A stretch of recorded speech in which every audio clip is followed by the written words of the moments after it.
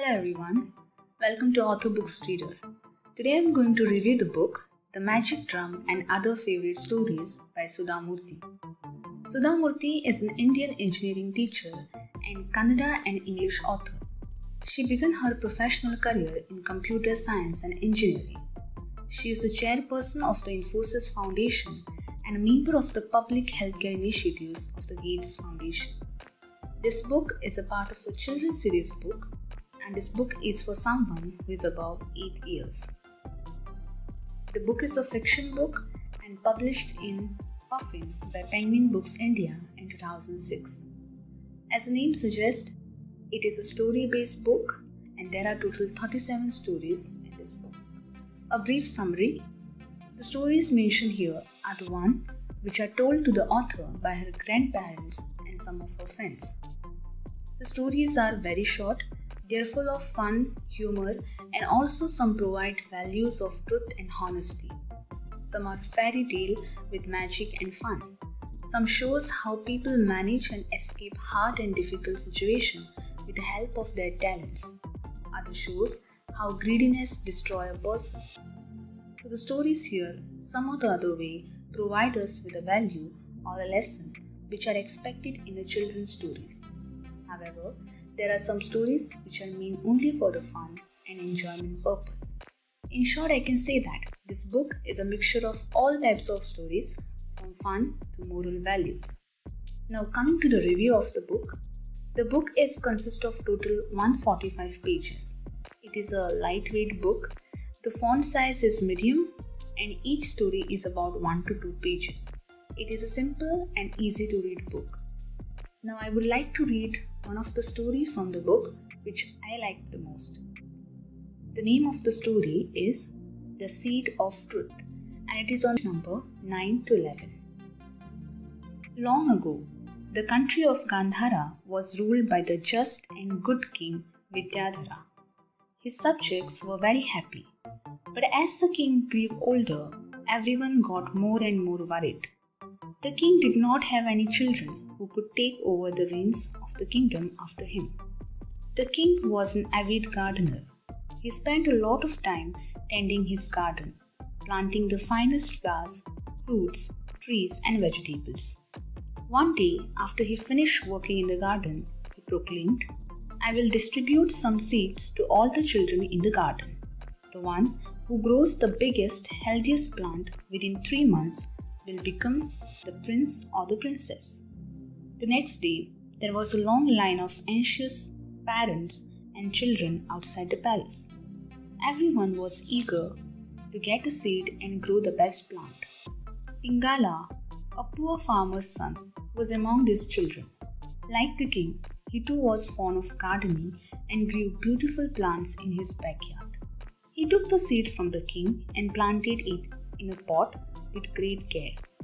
Some weeks passed and he plied it with water and manure, but the plant did not appear.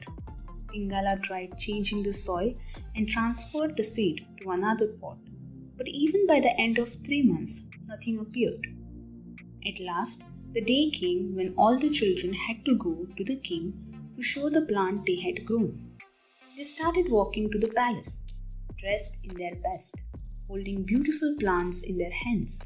Only Pingala stood sadly watching them go by.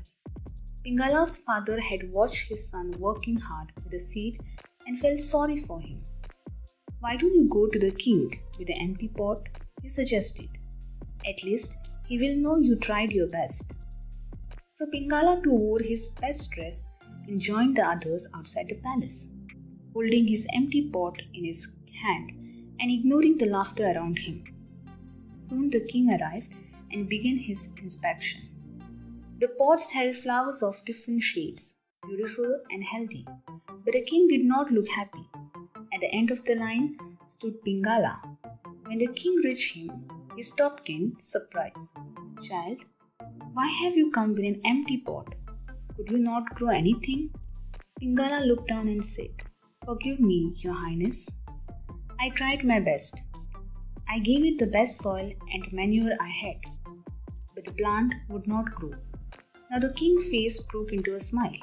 He enveloped Pingala in his arm and announced, Here is the crown prince. I had given everyone roasted seeds, which would never grow, just to see which child was the most honest one and would admit he or she had not been able to grow anything. Only this boy told the truth. I am sure he will rule this kingdom one day with truth and honesty. And indeed, that was what happened. When a king grew old and died, Pingala, who had learned from him, came to the throne and ruled Gandhara just for many years. So, this story shows the power of truth and honesty, which indeed make it the best story. Do let me know which story you found best if you go for this book. So, now let me read the blurb of the book. A princess who thinks she was a bird, a coconut that cost 1,000 rupees, and a shepherd with a bag of words. Kings and miser, prince and paupers, wise men and foolish boys. The funniest and oddest man and woman come alive in this sparkling new collection of stories. The clever princess will only marry the man who can ask her a question she cannot answer. The orphan boy outwits his greedy uncle with a bag of ash, and an old couple in distress is saved by a magic drum. Sudha Murthy's grandparents told her some of the stories when she was a child. Others she heard from her friends from around the world. These delightful and timeless folk tales have been her favorites for years, and she has recounted them many times over to the young people in her life. With this collection, they will be enjoyed by many more readers of all ages. So, this ends the review. I hope you like this video. If you like it, then give it a like. If you have any suggestions, you can leave it in the comments down below. Thank you for watching this. Bye-bye and keep reading.